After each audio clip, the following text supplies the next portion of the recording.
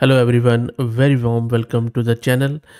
Meta has recently released some quantized version of their popular llama models. We already have a lot of quantized versions available, but this quantization is formal from Meta and it is more geared towards the mobile devices.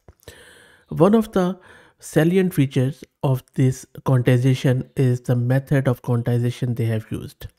That method is SpinQuant.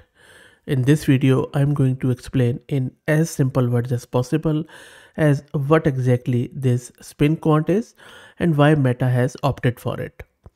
I'm not going to use any deep or very complex jargon of machine learning or AI. I will keep it as simple as possible. So let's get right into it. First, let's try to understand what exactly is quantization. Quantization reduces the precision in an AI model, or in other words, AI model is composed of weights and activations, and it is a neural network. Quantization reduces the precision of these weights in order to save memory and lower the latency. Quantization is a technique that is used to reduce the memory usage, latency, and power consumption of LLMs. It involves converting the weights and activations of a model from high precision floating point numbers such as 32-bit to lower precision integers such as 4-bit or 8-bit and even less. This compression reduces the model size and improves its efficiency but can lead to a loss of accuracy due to quantization errors. If you want to run a model on your mobile device, even a regular 1 billion model will be huge. So that is why it is imperative to convert that model into a quantized format by reducing the precision of model. One significant challenge in quantization is dealing with outliers in the weight and activation distributions. Now, what are weights and activations in a model? An AI model or LLM or even a vision model is composed of nodes or neurons. Weights are the connection strength between these neurons to determine how much influence one neuron or node has on another.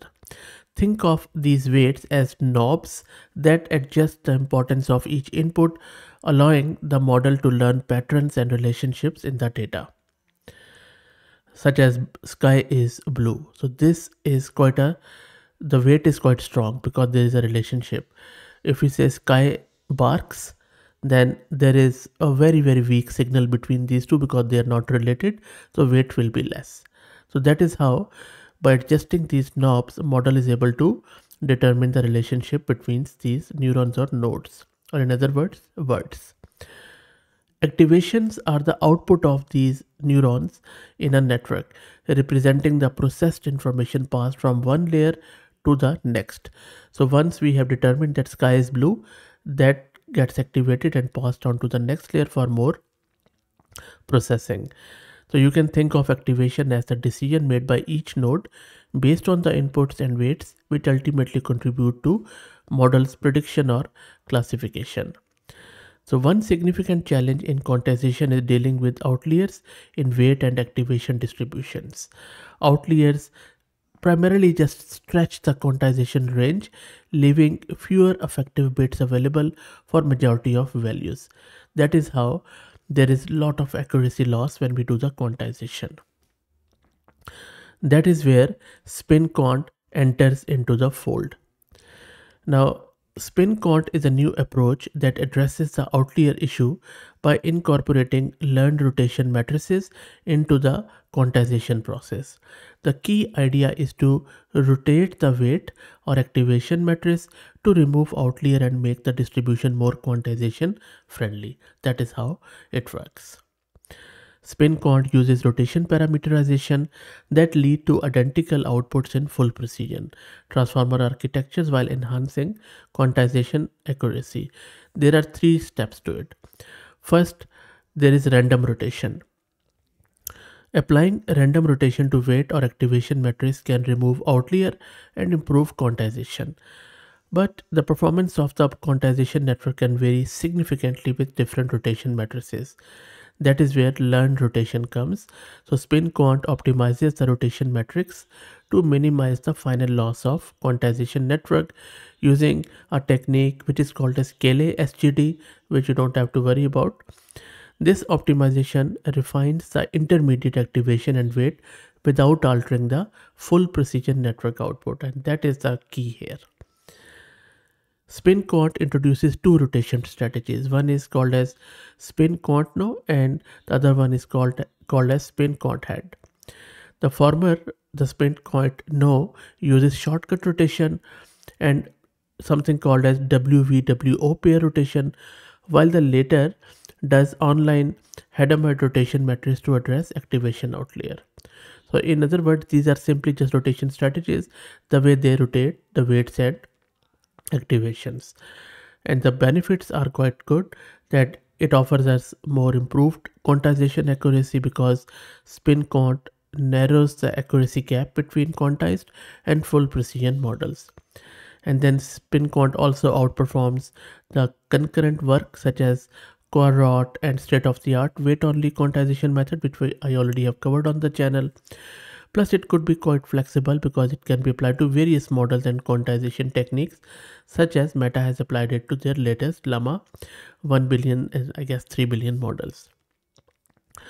If you go through this paper, they also have evaluated this SpinQuant on 7 leading LLMs, including Llama 2 and Mistral, and the results have shown a lot of performance in quantization accuracy, with SpinQuant reducing the gap to full precision by up to 45%.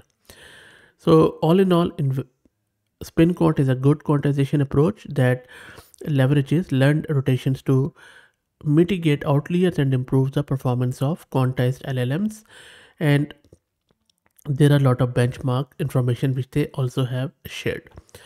Now, there is another technique which is called as QAT, which is better than SpinQuant, but this method which Llama has selected is because it is portable and it can operate without requiring access to training data set, which are often private. And that is why it is so attractive for Meta, because it has the data availability is there, computational resources are not that high, and developers can use this method to take their fine-tuned Llama models and quantize them for different hardware targets and use cases. For example, this newly quantized Llama models, they have been quantized with SpinQuant, and you can run them on various devices, and they are primarily geared towards ARM architecture. At the moment, running them and testing them out with I think you can use Llama Stack and Axio Torch, and that is pain in the back. So a lot of issues there. I think that's terminally a lot of bugs. I have tried it out, but still it is failing on various levels. So as it matures, I think this should be a good way to quantize the model, especially towards the mobile devices. Anyway, I hope that you now understand this SpinQuant a bit more. If you still have any questions, let me know. I'll be happy to answer. Also, I wanted to introduce you to the sponsors of this video, who are AgentQL. AgentQL is a query language for extracting data from web pages quickly, easily, and at scale. You can use the Python SDK to run your queries in production using Playwright, and use the browser-based debugger for optimizing queries in real time on any web page. AgentQL is a robust alternative to fragile XPath and DOM CSS selectors, as it uses the power of AI to analyze the page structure to find the data you are looking for. And I will drop the link to their website in video's description. That's it. If you like the content, please consider subscribing to the channel. If you're already subscribed, please share it among your network, as it helps a lot. Thank you for watching.